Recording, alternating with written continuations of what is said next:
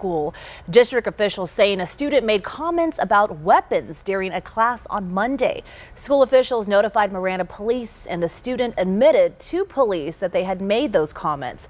It's important to note no direct threats were being made, and district officials say he had no intent to harm students or staff. District officials say the student is being criminally charged with disrupting an educational institution and will face discipline in accordance with the district's policy.